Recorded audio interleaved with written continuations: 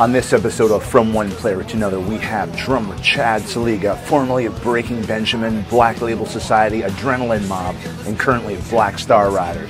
This is Greg Marr from Go DPS Music Live, and this is From One Player to Another.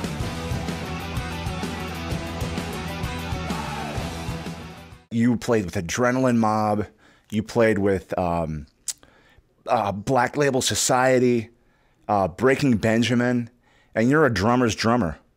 And to me, that's like, my favorite drummers are guys that, you know, I like punk drummers for sure, but I like guys like you too, because it's really interesting to see your patterns. And if we could start with, Chad, if you don't mind, the way that you have your toms on the kit. So I was watching a video today, it was like 12, 10, 14, 16. But the comment I wanted to make is, your 16 is off to the right where it makes sense. It's not off all the way to your side of your body where you have to twist around. Can you talk about the setup of your kit? Yeah, thank you for the compliments. So the way I've looked at drumming is very martial arts, or like even like kind of like playing pool. Everything has a triangle. And if you know your shapes, your distances don't have to be so far away from each other. Everything is more tight, and you're using more of your wrist to, like, for instance, if my cymbal was here, I don't have to move my whole arm and hit the cymbal. I just swipe my wrist and flip it, almost like a windshield wiper. So with the toms that you were talking about, I have them kind of going out more instead of in, because when you're playing, you don't want to be turning your torso. Mm-hmm. You want to stay straight, especially if you're getting eye contact with your band guys, and all you do is move your wrists like a triangle. The tom thing became where I had power toms when I was a kid, and if no one knows what power toms, they're a lot longer, elongated. But what happened was the 12 was like a 12 by 10. It was a BLX Pearl, and it was so deep that I couldn't lower it as much as I liked where the 10 was. So long story short, I just flipped them over and put a tom on a cymbal stand mount and put the 10 where the 12 would be.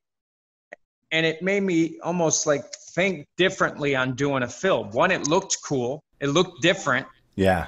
Right? And also it made it kind of make me think of doing fills differently. I always like to do fills backwards, maybe because it's the Polish, but I always liked how it sounded. So when you reverse the toms, you're already going backwards without going backwards. Yep.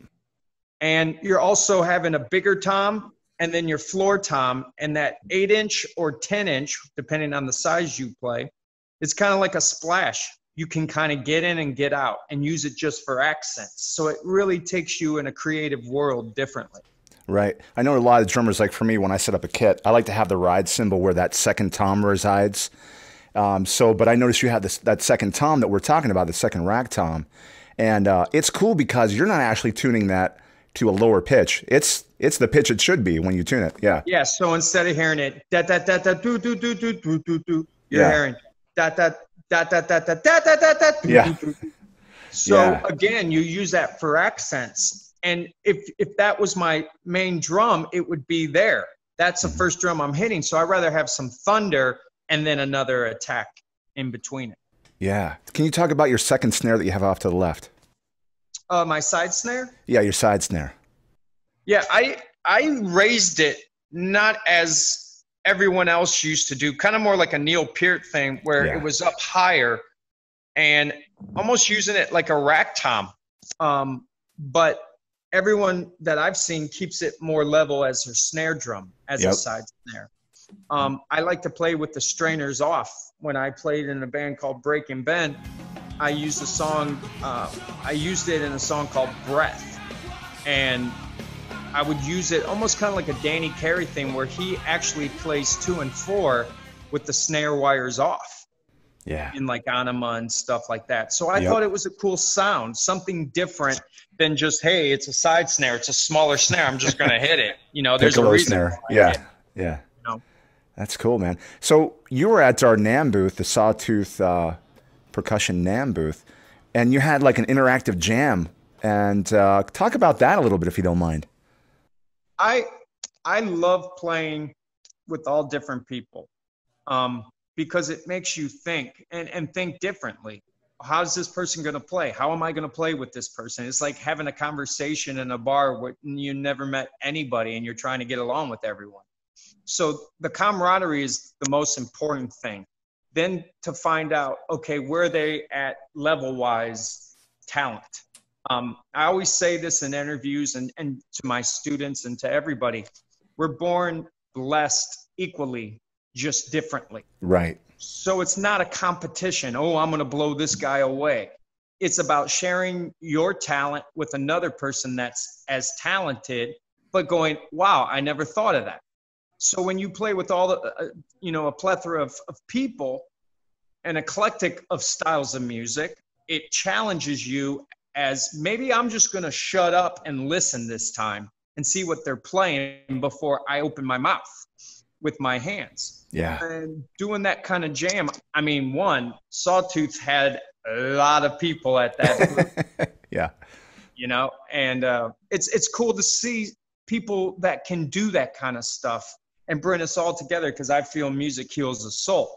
So, when you're at NAMM and you're hearing a ton of drummers sound like cattle falling down the hill and a bunch of wankers on guitar and rock stars that are walking the floor, the last thing you want to do is bring that to something like that. Right.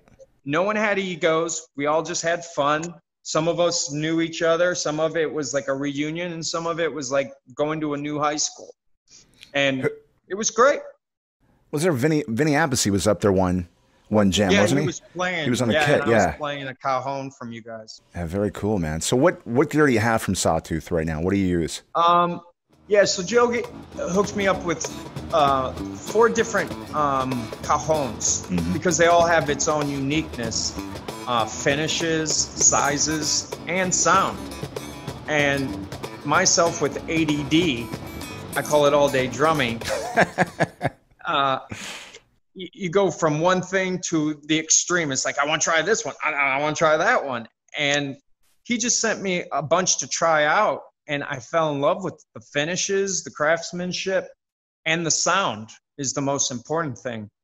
And I was playing the Spirit. I really like the Spirit one. And then there's a whiskey barrel one. Yeah. That's just cool to look at. Yeah, heck yeah. And I think cajons, when you go to a club or something, or you're doing it on acoustic jam, like an in-store sign that we did with Black Star, I think people are more mesmerized by me playing a cajon than a drum set. Because they're like, how are you hitting this box? And it sounds like a drum set. Yeah, exactly. When we did the acoustic performances overseas at the CDs, believe it or not, record stores, they still have over there. And those things cut right through. Never mic'd. Robbie was playing your guys' bass, and he was in love with it, as yourself and everyone at Sawtooth. I think the beauty of saying, yo, this happened, this got wrecked, and he gets upset because he's like, he puts all his blood, sweat, and tears into these products, and it's his name. It's everyone's name. So it's like listening to musicians that do it 24/7, that throw it and beat it and go, maybe this could improve. Maybe this could be a little bit better. With the drum cases, they're amazing. That's a whole nother entity in its own. But, he takes good pride in his stuff. And he always, how did it work out? Do I need to send you out another one? If I have a damaged one, he sends me out another one. No questions asked. Absolutely. So it's great to be with you guys. Well, you mentioned Black Star Riders. I mean, we're going to tie you in with Robbie Crane. I think he's going to be in the studio in a couple of days. Hopefully we can all get together. But if not, can you talk about your involvement in that band? In researching that band, I think they go back good 7-8 years, and they've had multiple players. Right now you have Kristen Martucci, who I just love on guitar. I love that dude. Scott Gorham, legendary guitar player, Thin Lizzy. Oh, why am I forgetting the singer's name? Help me with the singer's name. Ricky Warwick. You just Ricky got to remember Warwick. the bass. Yeah. Yeah, Robbie Crane on bass and yourself on drums. Can you talk about Black Star Riders? Yeah. Thank you. So Black Star Riders was technically Thin Lizzy at Yeah. first.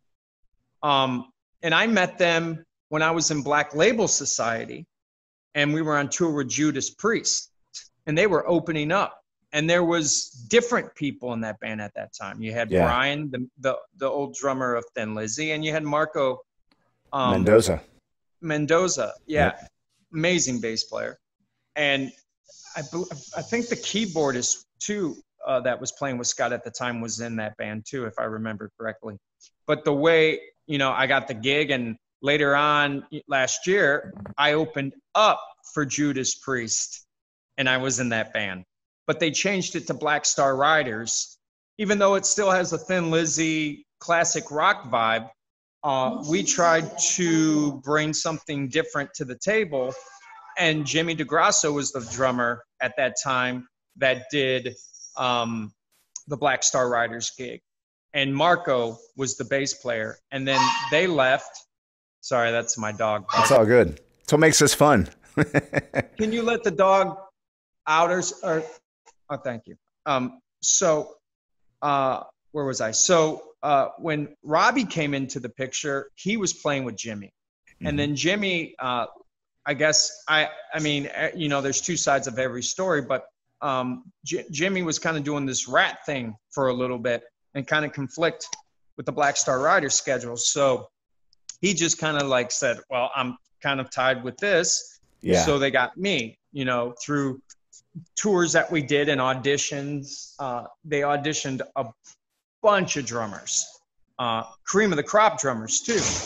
And finally it was like, all right, what about Chad? And Robbie didn't know me. Damon kind of knew me, and Ricky and Scott from playing with Black Label, but they were like, they don't remember what I did. So I did an audition. I was supposed to meet him in LA, but I was doing a session, and I was going home to Cleveland, Ohio, where I'm originally from, to visit my family on Easter. And they're like, well, we want to fly you tomorrow to audition. I said, be honest with you, my family comes first. God, my family, then my career. So I have to see my son. Yeah. And they respected that, and they said, just send us a video. I sent a video, and here I am 3 years later. Yeah. I checked out some of the festivals you guys played. And the thing that was interesting to me was, you have such a, like, there's sometimes there's a weak link in the chain in any band, and look, I don't want to judge anybody, but that band does not have any weak links, including the songwriting, and you guys have a ton of singles out. So what's the most recent record called? I think it's 2019 you released it. And what are some some things you guys did on touring with that record, and what's next, I guess? Yeah, thank you. So it's called Another State of Grace. We recorded it in 2019 in February. Called Sphere Studios. Gorgeous place. If no one's ever heard of it, go check it out. It's amazing. Francesco's the owner, super cool guy. This was the first time playing with the new guitar player, Christian from Stone Sour. Yeah. And he wrote a lot of music with Ricky. And then we kind of like passed ideas, like they would send it to me, I would listen to it. And then when we met up in pre-pro, we kind of gutted it and figured out what is going to stay, what's going to add to the song.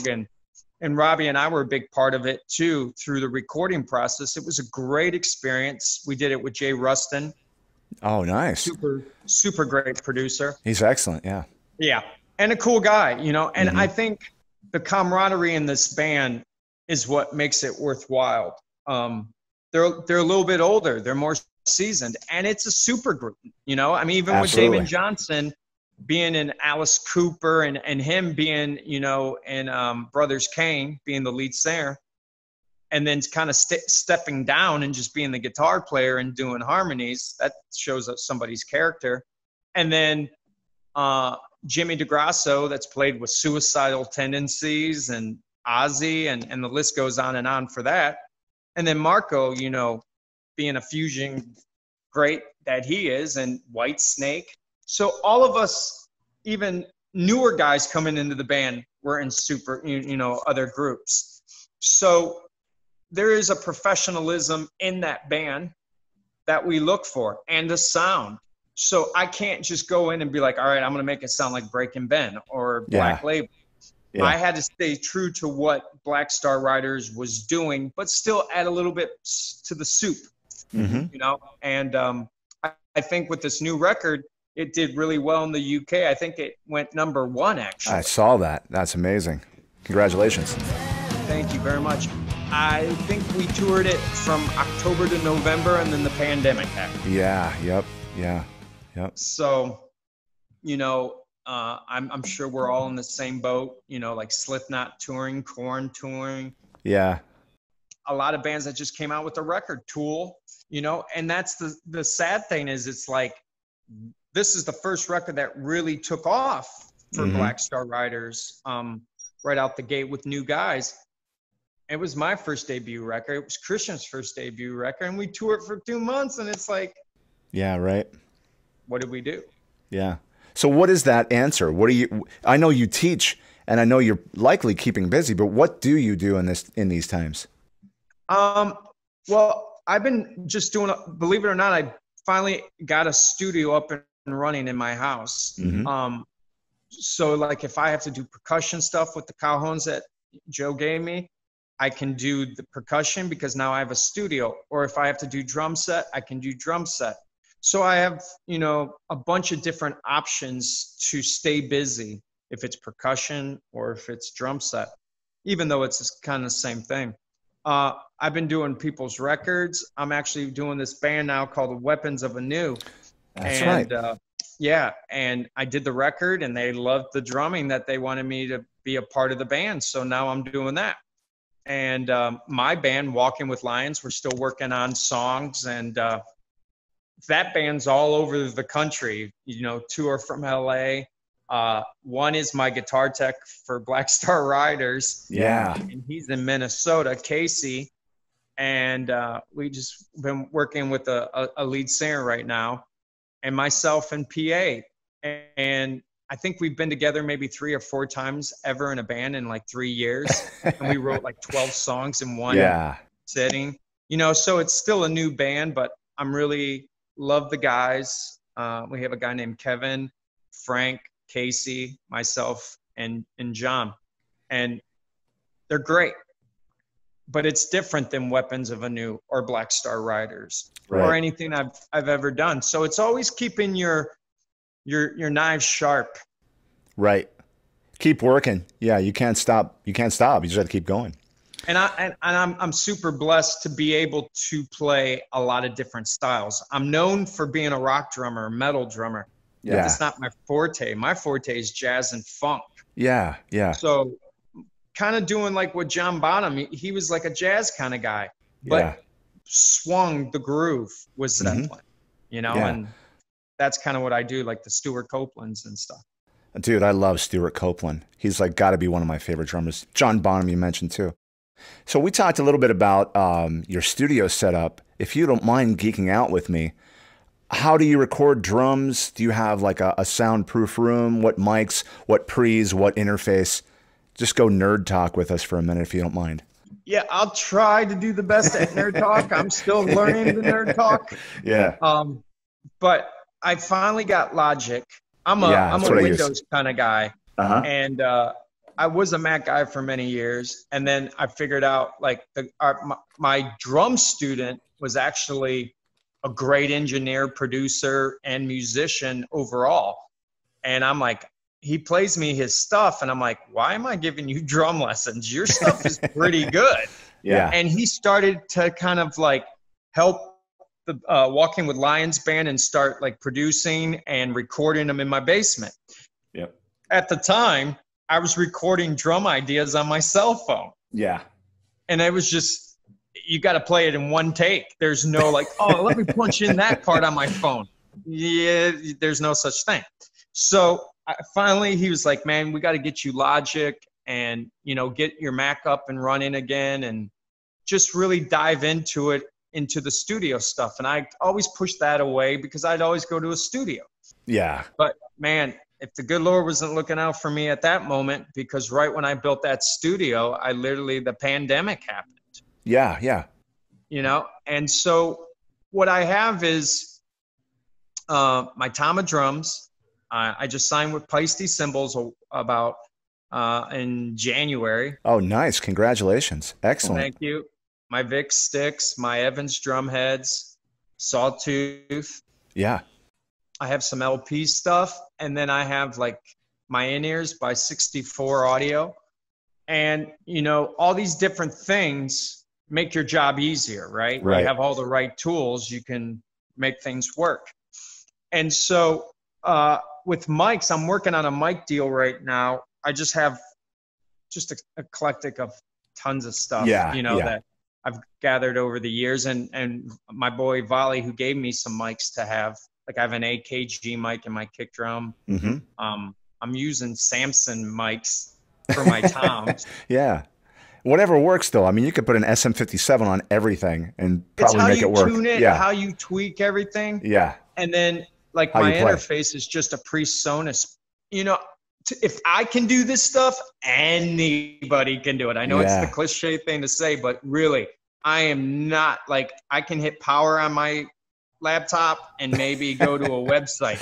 That's it. Yeah, yeah. But, you know, Logic is really easy. And once you get it, you know, the great thing about technology is I can actually record and do a session with my boy Volley.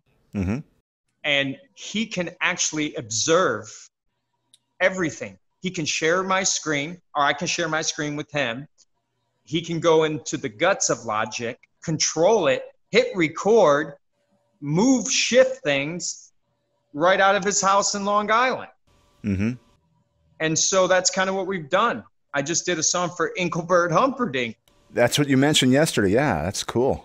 Yeah. I mean, he's an icon. And literally do it out of my basement, and he can control and mix it and master it and do everything. In real time. In real time. That is super cool. Yeah, that's next level for sure. Yep. Yeah, man. Well, that's great that you're able to keep working in that. As far as Black Star Riders go, do you guys have any more promotion? Are there any other singles? Is there any like interactive thing that people can maybe look forward to you guys doing an interactive jam or anything? Yeah, I mean, I've been trying to get the guys to do these quarantine jams, which is so played out, but you know, they're fun.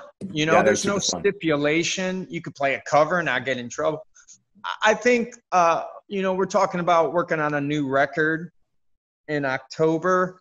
That's just hearsay right now. I mean, we just put out a single recently. I think it ain't the end of the world is one. What else? I can't even remember. I haven't played these songs in over, it feels like a year. I forget the titles. It's coming up on a year. Yeah. Yeah. And so I think we're on our third or fourth single. Nowadays, everything's a single because no one buys records, you know? So they stream it, download it, whatever. But trying to put out as many songs as we can on this record. I mean, we're really proud of this record.